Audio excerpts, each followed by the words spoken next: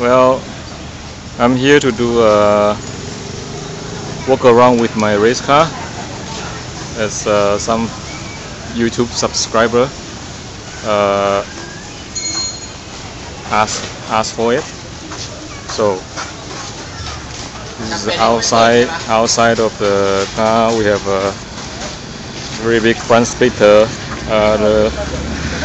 Those steel thing that reinforces the front splitter were not there. It was the accident. I mean, some minor accidents during the pre-race practice and qualification. So we had to fix it this way. Otherwise, the splitter is quite long, and there's no steel plate reinforcement like this. As you can see that I nearly destroyed my car, but luckily inside this bumper there's a steel bar. So when I went to the tire walk a couple times, my fender was broken, but the crash did not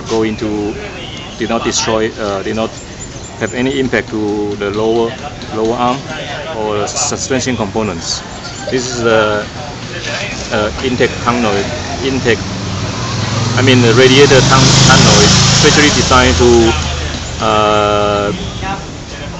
have the smoothest airflow possible, so the engine won't overheat.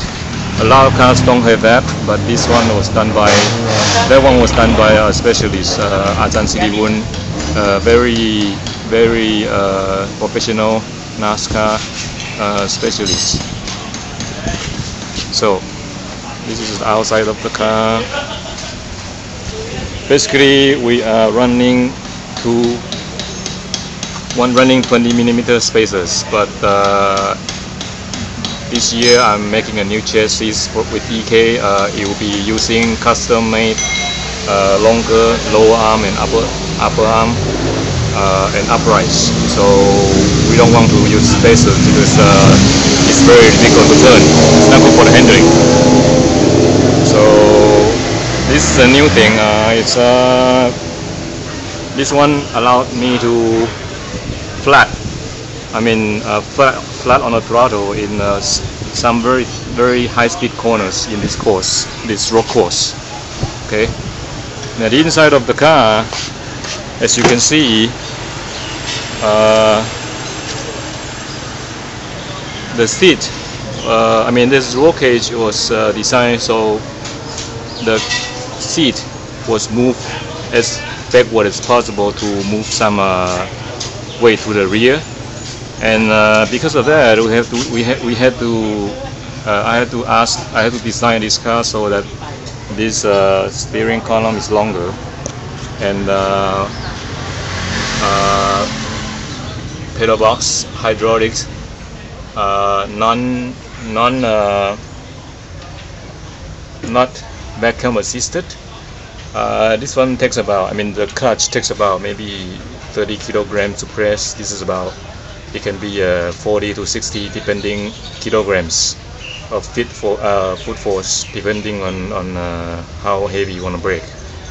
So the power panel, the switch panel, the dashboard is useless except the shift lights. Okay, and then this is the fire extinguisher. Over here is what is a cool tank. For cool suits. It's crucial over here because over here we race with the ambient temperature of 30 something degrees Celsius, and then in the suit temperature can be over 60, and then half through the race your mind start to go blur. So with this thing you still feel hot, but your core temperature will not be as high as others. That gives you some advantage. Less misgear problems, making right corner turnings more focused, things like that. It's important to have this one. Okay, so those are ugly wirings, but next year I'll be using Motec, and then there'll be a specialist for wiring things over there. I mean wiring Motec, so it won't be this ugly. The fuel supply system, that's a big one over there, is a fuel sub tank. These are fuel pumps. Over here underneath this carbon plate, it's a ATL. It's a ATL self fuel bladder. So in case of severe crash, it's a bladder, so it deforms, it doesn't break, and so the fuel has less chance to leak and cause a fire. And if we have fire, this is the lifeline, 2-liter AAF fire extinguisher. Good for it's formed like good for anything that is any fire that is related to fuel. So we have to pull this pin now when we are off the race, when we go out to race. So when you have this pin now, and then for example you're involved in the accident and then you are knocked unconscious, the marshals can always pull these two switches. For one is to stop the engine, the power, which is over here, this power switch. The other one is to